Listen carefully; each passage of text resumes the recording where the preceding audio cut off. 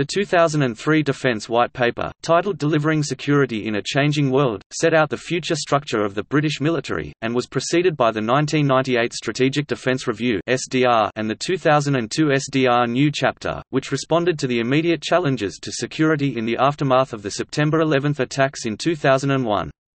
Published under the then Secretary of State for Defense, Jeff Hoon, the report effectively introduced a series of cutbacks to core equipment and manpower and the scaling back of a series of future capital procurement projects.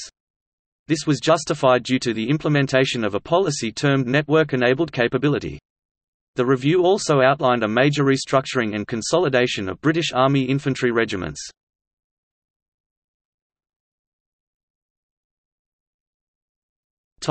Key points.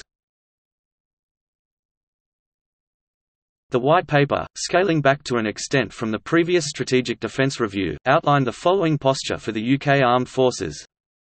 The ability to support three simultaneous small e.g. Operation Palliser in Sierra Leone to medium-scale e.g. Operation Veritas in Afghanistan operations, where at least one is an enduring peacekeeping mission e.g. Kosovo. These forces must be capable of acting as lead nation in any coalition operations. The ability, at longer notice, to deploy forces in a large-scale operation e.g. Operation Telik in Iraq or Operation Herrick in Afghanistan while running a concurrent small-scale operation. Most of the reforms listed below were announced as part of the Delivering Security in a Changing World, Future Capabilities Review, published on 21 July 2004. British Army manpower reduced by 1,000. Restructuring will cut 4 infantry battalions otherwise tasked to Northern Ireland, and the manpower redistributed elsewhere. Army high-velocity missile fire units to be halved, which would lead to the re-roll of 2 TAR Royal Artillery regiments. The re-roll of a Challenger 2 regiment into an armoured reconnaissance regiment and several as 90 batteries to a light gun regiment, into what would become 19 Light Brigade. See Future Army structure. Withdrawal of 7 Challenger 2 squadrons and 6 as 90 self-propelled gun batteries approx. 84 tanks and 48 as 90s. Infantry battalions to be incorporated into new, large, multi-battalion regiments. Creation of 3 light armoured squadrons that will support development of the next generation of armoured vehicles, the Future Rapid Effect System (FRES), Royal Air Force. Manpower reduced by 7,000. Early withdrawal of the 41-strong SEPECAT Jaguar Force by 2007 and closure of Jaguar's operating base, RAF Coltishall, Norfolk. Current Nimrod Mr. 2 maritime patrol aircraft fleet to be reduced from 21 to 16. Reduction in the purchase of re-manufactured Nimrod MRA-4s from 18 to 16 eventually 9 aircraft. Reduction in the Tornado F-3 force by 1 squadron 16 aircraft in preparation for replacement with Typhoon. Reduction of 6 Puma helicopters of No. 230 Squadron RAF based in Northern Ireland. Reduction in Rapier missile launches from 48 to 24, coupled with the transfer of the launches to the Royal Artillery, and the disbandment of 4 RAF regiment squadrons that operated Rapier. Additional procurement numbers of Hawk 128 training aircraft above an initial batch of 20 to be decided upon in 2005. Typhoon purchase confirmed, Tranche 2 contract delayed until December 2004 when cost-capability issues were resolved. Purchase of 4 Boeing C-17s operated by the RAF at the end of their lease period including 1 additional aircraft for a total fleet of 5, Royal Navy. Manpower reduced by 1,500. Reduced purchase of Type 45 destroyers from 12 to 8 eventually 6 vessels.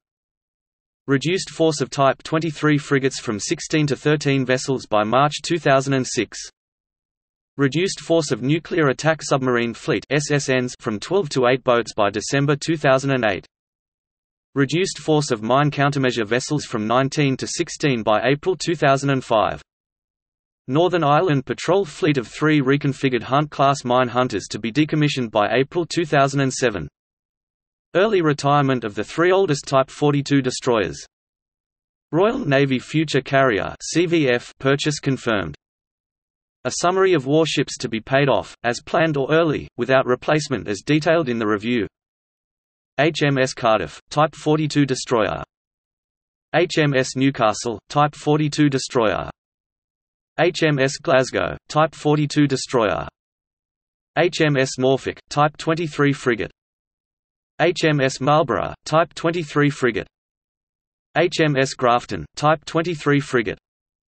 HMS Superb, Swiftsure-class nuclear attack submarine. HMS Trafalgar, Trafalgar-class nuclear attack submarine.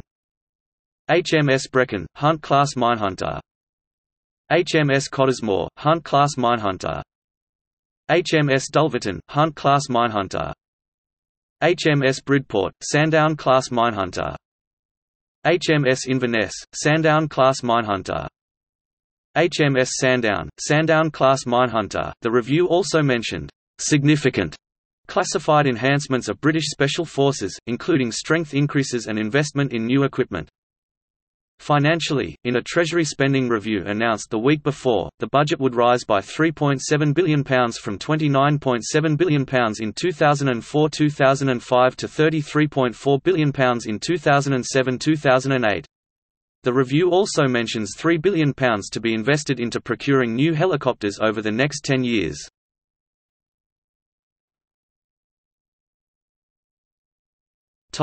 Future Army structure.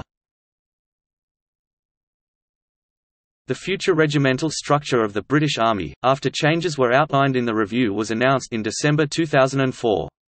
Significant changes included conversion of an armoured regiment to the formation reconnaissance role, all single battalion infantry regiments to be merged into existing or new regiments. This measure met with some opposition, especially in Scotland, amongst former soldiers and nationalist groups. Conversion of 4th Armoured Brigade to a mechanised brigade. Conversion of 19 Mechanised Brigade to a Light Brigade, 19 Light Brigade. Conversion of a single battalion of the Parachute Regiment to a Tri-Service Specialist Special Forces Support Battalion, see Special Forces Support Group. Reorganisation of the Territorial Army Infantry into 14 battalions that are attached to regular infantry regiments of the British Army. Reduction in the number of British infantry battalions from 40 to 36. Reduction in the number and size of regular military bands in the Corps of Army Music from 29 to 23. Reduction in the number of Army Air Corps helicopters based in Northern Ireland. Creation of the Defence HUMINT unit. Creation of a new Commando Engineer Regiment. Creation of a new Signals Regiment.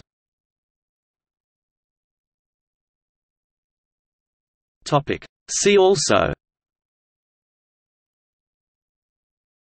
Options for Change 1990, Frontline First 1994, Strategic Defense Review 1998, Strategic Defense and Security Review 2010, Strategic Defense and Security Review 2015.